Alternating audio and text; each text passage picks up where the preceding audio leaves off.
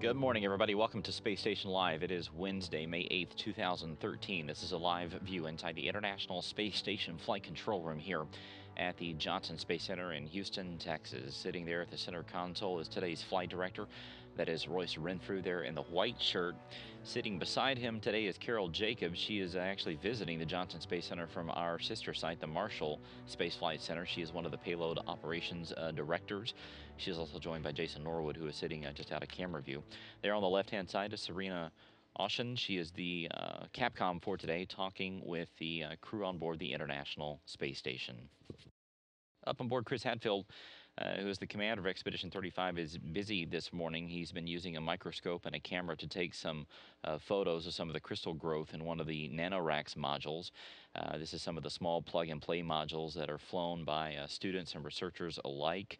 There's a standard rack up on board the International Space Station that these NanoRacks are plugged into. And this one, as we talked about, is looking at crystal growth. He's also sampling some of the recycled water on board the International Space Station, just making sure that it is acceptable for the crew to use and that there's nothing growing in it. He has also been busy today scrubbing the water loops inside the Quest airlock, which is where the spacesuits and all the different tools that the crew uses when they step outside. Just making sure that those are up and running as expected. He also downloaded some data for the integrated cardiovascular experiment, which looks at how the heart muscle gets smaller while the crew is up on orbit. Pavel Vinogradov, one of his fellow crew members, has been collecting some surface samples from parts of the Zvezda service module. He worked in the Zarya module earlier this week. This is part of the systematic and routine examining of the inside of the space station to make sure that the environment's okay for the crew to live in. Chris Cassidy and Tom Marshburn have also been busy this morning. Cassidy powered up the Robonaut robot on board for today's checkout activities. Robonaut's been being put through its paces this week as it performs some routine tasks to check out its systems.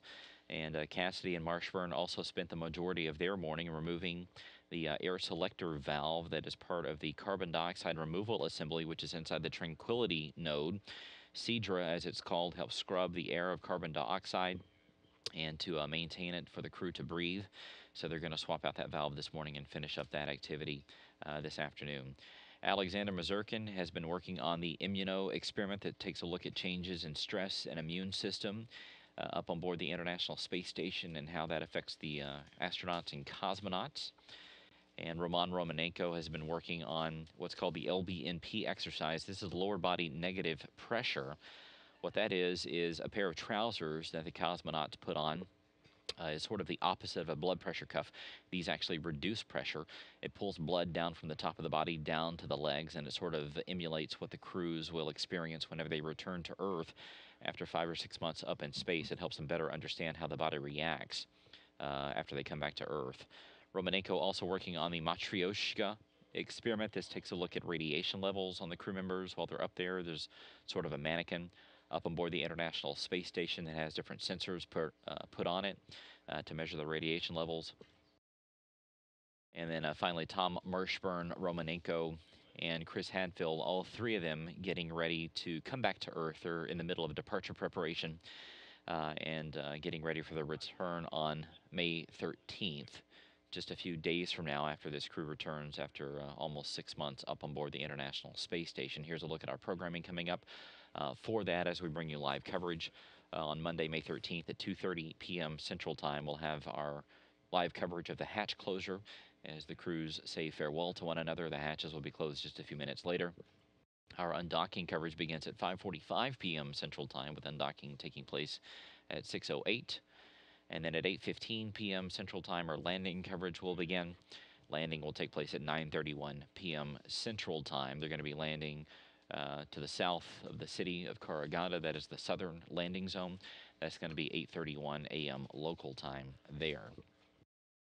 And finally, today, the crew has several different crew Earth observation opportunities, a chance for them to take a look down at the planet below to take some pictures if they have a chance. They're going to be flying over the Mississippi Delta region here in the United States. It's been interesting because there's been some delta growth over the past 5,000 years. The coastline has expanded between 15 and 50 miles as that Delta River region increases, so they're going to get a chance to take a look at that. They're going to be flying over parts of Cuba today, and also the California wildfires that have happened over the last several days. There's 44,000 acres that have burned there in Southern California. Those fires have significantly decreased and been doused by recent rains, but they will be flying over parts of that today to get pictures if they have a chance, and also some video.